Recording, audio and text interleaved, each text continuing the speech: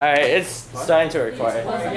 So, your guys' mission is to be able to... Everyone watching, there's only me and Ashley here, so... Yeah, but like, this is for you guys who like don't want to... Wow, I thought you were going to tie it. Anyway, Yeah. let's look at the top of the... It was really bad, I'm sorry. Why is 51 Cody plastic fork? So the topic is, should we ban gambling? The strongest arguments I think on the affirmative is domestic violence, soft power, crime, and suicide. Zero and soft power was not good. Okay, so let me explain them, right? So first, let's go on to domestic violence. If you're looking at the legacy docs that I have on my case, domestic violence is a really strong argument because there's so many warrants that explain why guns lead to higher domestic violence. Like New York Times conducted research, this card is in my case, that spans 25 years, and they show that when there's a gun in the household, domestic violence risks increase by 500%. Now this is like a really strong argument, right? Because you link into the deaths of innocent females and also the patriarchy. Because the handguns, what handguns essentially do is they make it so that men have control over their wives, and that's bad. Right, so the common refutations to handguns, domestic violence contention, is that first of all, men will just find other ways to abuse their wives. This is a terrible argument, although a very commonly used one. So the easiest way to take out this argument is to say, sure, like abusers will still be abusers, and there will still be people who are criminals, right? But the fact of the matter is that with a handgun inside the household, this just makes conflict deadly. Because whereas conflict would normally not have escalated as quickly, there would be more time to like get this conflict under control, right? Like if there's a handgun in the mix, like immediately all the violence becomes deadly, and there's a chance that people end up dead. So that's exactly why we should ban handguns in terms of domestic violence. Another really common refutation that is equally bad is that women use handguns to defend themselves. This actually isn't as common. And they say that women need handguns to defend themselves, right? But this is a terrible argument because it's been so many years, and the fact that men still disproportionately outweigh the number of handgun homicides against women proves that it doesn't matter if women have handguns. The fact of the matter is that it's always the male who is in control in the times with the handguns. So it really matters.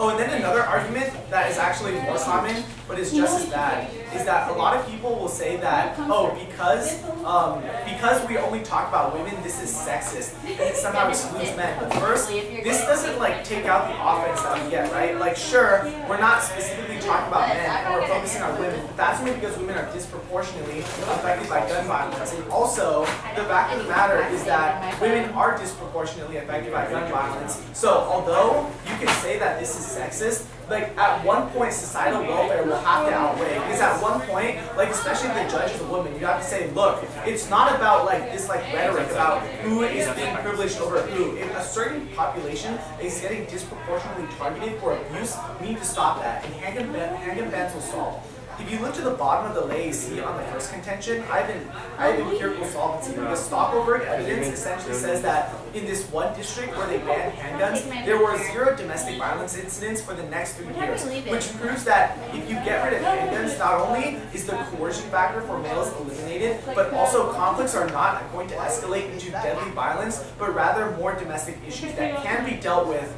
but you can't deal with situations when people end up dead. So the second contention in my case, which I think is the strongest in the app, is crime. And within crime, there are 2 things. First is homicides, second is suicides. Homicides is a really good contention because essentially banning handguns is obviously going to stop homicides, right? Like, I have really good evidence on that. But even better is suicides, because literally no one can respond to suicides. The fact of the matter, we'll get to that later. Let's talk about homicides first.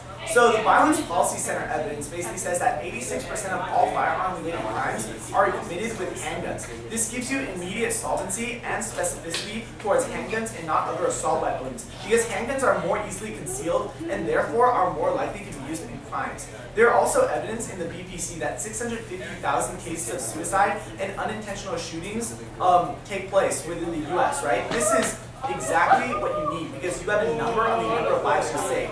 you say we ban handguns, we save 650,000 lives. This has nothing to do with homicides because you can count on the fact that the negative will bring up just as bad evidence that says that people are going to be more violent with a handgun ban. But this evidence explicitly preempts this because the evidence says that we are solving unintentional shootings and suicides. So these things are not homicides. So yes, even if they have evidence saying that homicides will go up, suicides and unintentional shootings are the greatest cause of death right now in America, not homicides. So the fact of the matter is that you're solving for more, and this more is 650,000 lives.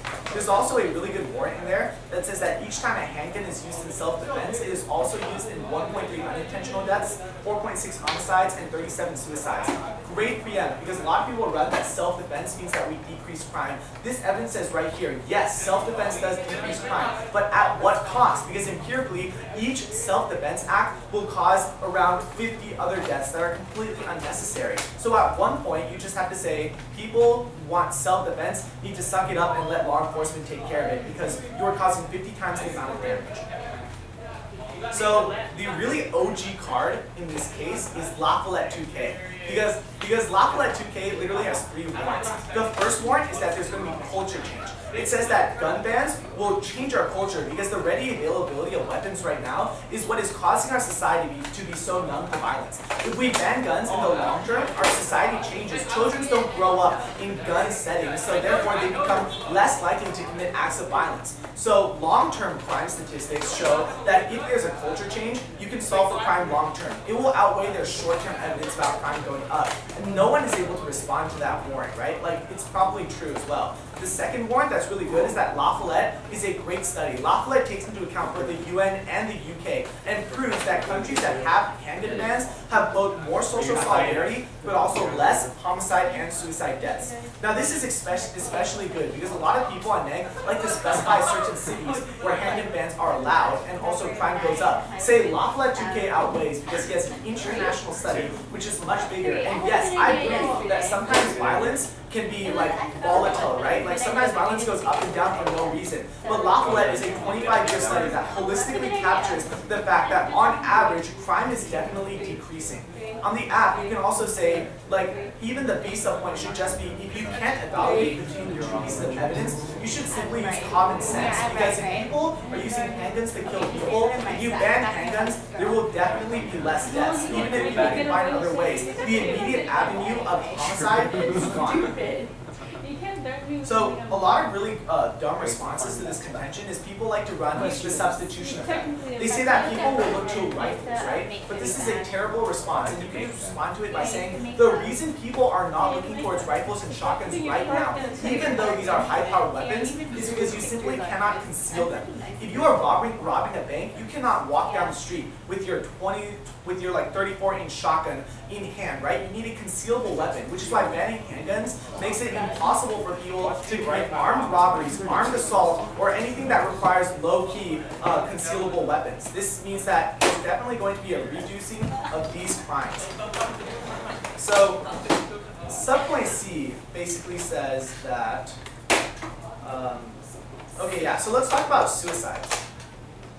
For this topic, suicides, I think, could be the best contention on the affirmative because suicides are usually unrefutable, right? Like, I don't know how dumb the person has to be to say suicide good. There's no impact terms to suicide, and there's no link term because you can't just say that, oh, there's going to be more suicides after a handgun ban. There's no evidence on that. So let me explain suicides. What suicide says is that a lot of people right now, roughly like 93%, are killing themselves with handguns in a suicide attempt. Evidence shows that handguns are the easiest and most effective way to commit suicide.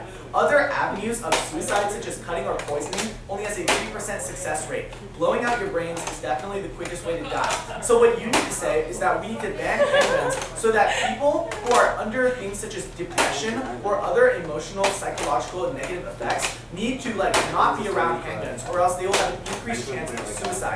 A lot of people like to respond to suicide with this one reputation. They say that, oh, people will find other ways to kill themselves, right? But it's fine because my evidence explicitly says that there's only a 3% success rate for other avenues of suicide, like cutting and poisoning. And also, A lot of psychological evidence shows that suicides are non-autonomous. And what this means is that after surveying the survivors of suicides, people find that the survivors make up their mind to kill themselves 1 hour before they actually kill themselves. This is extremely problematic.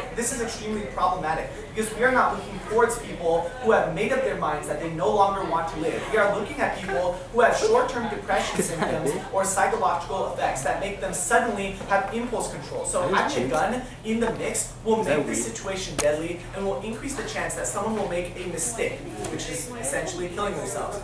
Under utilitarian weighing, there's no way you can lose, because as long as you're alive, there's always a chance that you're going to be experiencing happiness in the future. Suicide is the ultimate worst. It cuts the end to everything and makes it so that you will never be able to experience any form of pleasure again in the future. It's also a really powerful contention because the BBC evidence says that 650,000 people are killing themselves with handguns. So. Oh, by the way, on the suicides argument, never ever try to debate that A, suicide is good, B, it's their own fault for taking their lives, or anything like that on such a sensitive thing.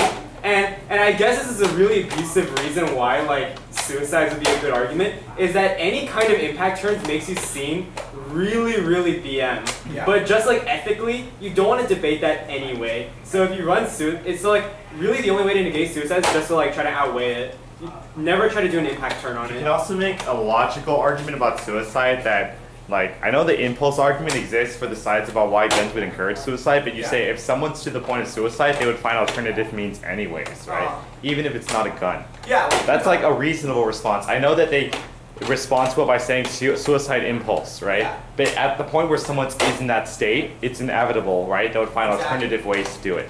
Yeah, so the good reputations towards suicides, which I personally have not seen yet, is that suicide, first of all, is a psychological problem, not a materialistic problem, which means that just because you ban the avenues of suicide, people are still in the psychological state of depression, which means that they still want to kill themselves. Not really a substantive response, but lay judges will really buy that because it's a true argument. The second response is that a handgun is definitely not the easiest way to kill yourself or the most painless, because literally, like Liren just told me, right? Like there are so many ways to kill yourself. You can go to any party city. The accessibility is crazy. Buy a helium tank and breathe in the helium, and you will die, and you won't feel anything. Go into your car garage, turn on your car, close the garage door. You will also die without feeling anything. You can bring up these logical arguments in the round and say, look, I know they have evidence saying that you're increasing suicide by having guns around, but look to the logical arguments that if the person is really at the state where he wants to kill themselves, if he has a gun or not is completely irrelevant. Sure, it's a defensive argument, but in this case, to deal with suicides, you will need to first put on defense and then try to outweigh. Minimizing the 650,000 deaths the app starts out with is key, because if they actually get access to all 650,000 lives saved, it's going to be very hard to win the round. So let's look on to the third contention on the app case. There's a soft power contention, right? Now, soft power may not be the most convincing argument at a late tournament, but I've actually run it with good success. It's all about how you explain. So instead of using rhetoric like soft power, maybe talk about like international modeling or like US as a leader. Because as a leader, we need other countries to follow us. We need other countries to see our goals as legitimate. So the Friedland 13 of International Affairs card is really good, right? Because it says that each time an individual is able to vent rage killing innocents, it makes America's example fade. And when our example fades, we are not able to make the coalitions or gather the allies that we need. Personally, I think that soft power is a fine argument, especially because it doesn't take a lot of time to run. All you have to say, the link is essentially crime. If you win the link to crime, you're going to win the link to soft power. Because increase of crime means decrease of soft power. It means that countries don't take you as seriously, or that countries want to stay away from you because they don't want to form coalitions with a country that is viewed as a basket case or unstable. So, if you run soft power, though, you have to explain exactly how our influence and how our image affects what we do worldwide. The main reason why people don't buy soft power is because like they don't understand how like just because we have a good image, we can do things on the international stage. So you have to explain that. That's generally how you can win soft power. And I think another way that you can bolster the soft power argument, or a reason why I think it's unbelievable initially, it's a lot because of the fact that it's sort of generic. You're saying that it's going to increase like the perception of the United States and our international influence. But I don't know if there's a card, but there was a card that says like uniquely the issue of gun control, right, is an issue about like international modeling or why gun control might be important for developing our influence, that would be better than just a generic soft power scenario that says that if we solve this, the perception of us will increase, right? It's true, and that's why the response to soft power, because even novices and people in the league tournament do run it, is that first of all, soft power is not something that is controlled on gun control, right? So the answer to soft power is that, look, tons of things affect our soft power in ways 1,000 times more important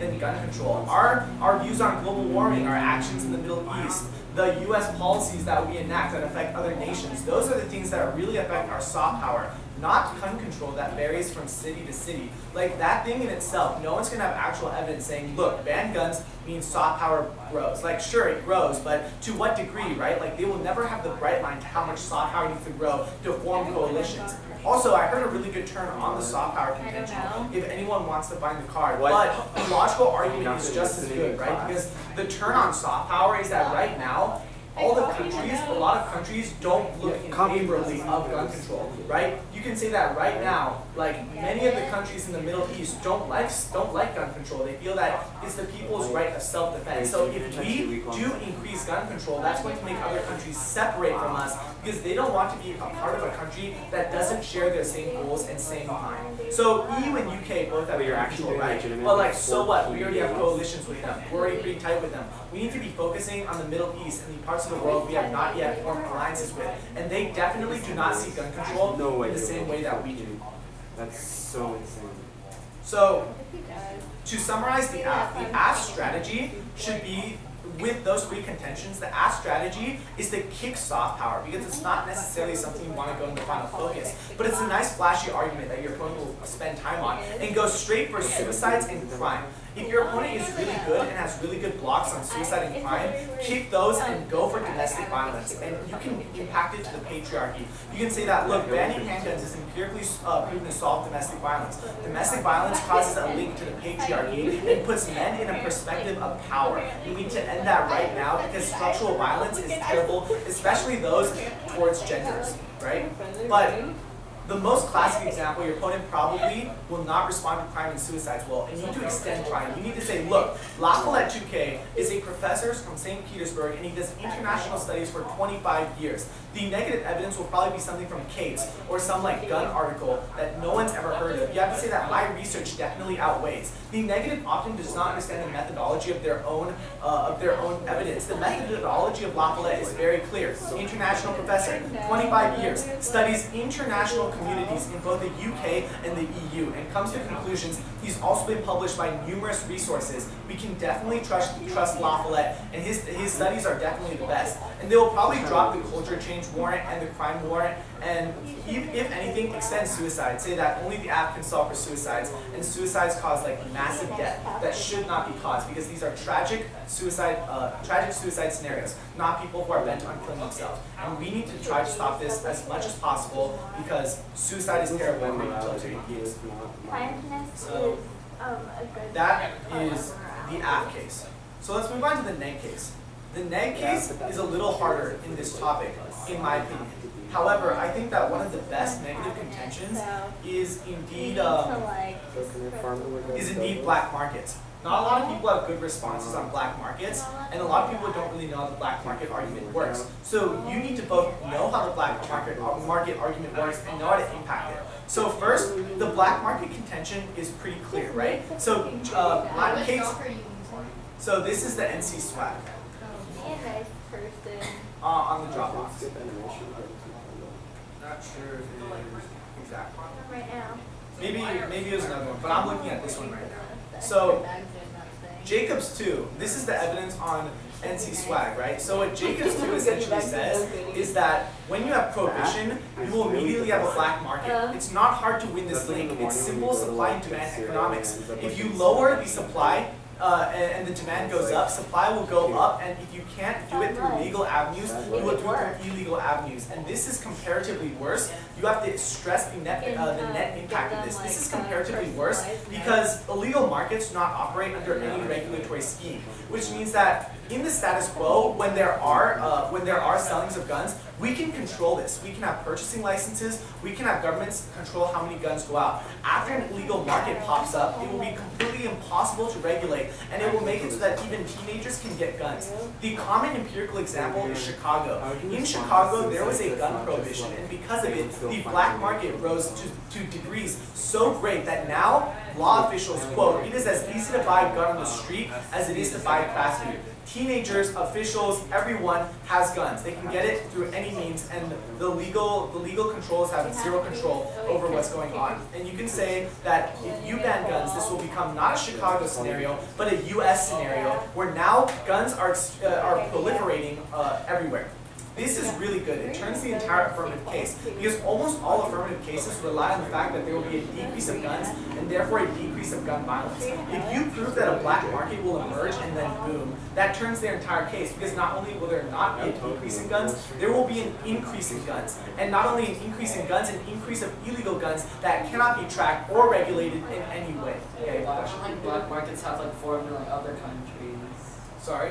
Why haven't black markets like, you know, been as extreme in like other places, like other countries where they Because the United States is unique in that, first of all, we have a huge gun market already, which is why the black market's easier to form. And secondly, like given our proximity to countries it's the truth, like countries like to the south, like Mexico, they offer really easy avenues of like smuggling stuff in, right? Like the reason why we also have things like a rampant drug problem is because like countries more in the south have like really good easy avenues for black markets. So combine that with the fact that we'll have a higher demand for guns, then like we're going to see a rise in violence, especially since like in America, like let's assume they don't run the Lafayette evidence, then you still have the mindset of guns. So that gives rise to black markets. Whereas in other countries where they've had like gun bans for an exceptionally long time, like they've been able to transition a little bit better. But in the United States, especially like even if you don't want to go long term, even just in the short term, you cause so much violence and so much of the black market is going to go up that the United States is unique in that respect, right? So it's just a combination of our size and like how easy it is to smuggle things into the U.S. because it really is, right? Like we pretty much do every single like minute something's being smuggled in. Yeah, so a little more work on the link is that Cates 82 gives you an example of what this black market looks like, right? So the black market is essentially people can just go to Home Depot and make guns for about $15, and That's true. They will be perfectly functionable. So this is why the black market will be so explosive, because anyone can work for it. People who don't have jobs, people who are going through struggling times, you can go to Home Depot, spend $15, and Cates 82 explicitly talks about how there will be a 500% profit margin, which means that there would be thousands of entrepreneurs willing to risk like a few fines to make these illegal guns that probably couldn't be tracked anyway and make a 500% profit. It's actually really popular for people to build their own because the individual parts are actually really, really easy to get. I mean, like, there's no age requirement, there's nothing. You, like, Acid can make his own pistol if he wanted to, right? It's actually not that hard. But the thing is that when you make it yourself, it doesn't have a registration number, right? So actually, there is a practice of making your own and burying it in your backyard because then, like, the theory is that if there is a handgun ban and like all handguns are confiscated, they have to go by registration numbers, right? Because that's their only record of who has it. So if you make your own and you hide in the backyard, they have no chance of finding it. And that just only contributes to the rise of the black market because then suddenly those unregistered guns get so much more valuable, but you can still build them exceptionally easily. Like the parts are actually easy to make by yourself as well. So you don't need a manufacturer, especially in the United States. Like everyone's a gunsmith. Yeah, so the impact of black markets is huge, right? In the NC Swag Docs, there are impact cards talking about how black markets are going to fund terrorism organizations. Tens of millions is the rough estimate, although it is conservative. Also, you really want to go for black markets because you're going to prove that there's going to be an increase in the number of guns in the U.S. as the supply of legal guns goes down. Definitely turns case because more guns means more crime. That's the entire affirmative thesis. In the negative strategy, this needs to be the first argument you try to go for, because crime is one of the biggest advantages or disadvantages that can be proved in today's round. So the next argument that I think is extremely compelling is the argument of self-defense. So on the negative, I understand that you're probably fighting an uphill battle in terms of crime. However, there's actually very good evidence there talking about why having guns would reduce crime, right? So basically, Lot 01 talks about how he has numerous studies that indicate that there's a decrease in crime. And although Lott is indeed being called under question by some of his colleagues, I think that the warrant is still there, right? So there are many other authors in this box about why we would decrease crime. So average citizens decrease crime. The Cates 13 evidence is really great on this, and Don B. Cates is also a PhD, super duper qualified. So what Cates does is he spends 1 year surveying juvenile criminals and criminals in general, and all the criminals admit that they are more scared of homeowners with weapons than they are the police. And the warrant is that smugglers, burglars, people who commit homicide want helpless victims, not people, not a gunfight. They want a nice quick cash or like a nice quick check. They don't want to have a gunfight with someone who is armed. And the empirical studies also prove, because I have Malcolm evidence that basically uses Britain as the empirical example, right? So Britain essentially monopolizes force. Only the police can have guns. And there is a huge increase in crime right now in Britain because everyone lives in fear. And so specific surveys in Britain show that the criminals who operate under Britain's law are they basically walk around with no fear because they know that no one can defend themselves, whereas burglars in America all admit to fearing armed homeowners more than the police. And the final link evidence basically says that, so the final evidence is also really good because the warrant says that terrorists and like hardcore criminals are looking to attack places where they know people are unarmed, which means that if the act bans guns, this will only increase the number of places where they know people are unarmed. Look towards the Aurora incident, the Paris attack, or all the mall shootings or the school shootings. These shootings take place in places where the criminal knows that people will not be able to defend themselves. There's a reason criminals aren't like bombing military bases or like they're not trying to like shoot up military military squadrons, right? Because these people can defend themselves and they don't want the gunfight. So in a way, yes, the warrant is there that concealed carry can solve. As far as the empirical group, besides Britain, I think that's the best you're going to get. However, I think it's important to have these contentions because you don't want to give the affirmative 100% access to the crime scenario.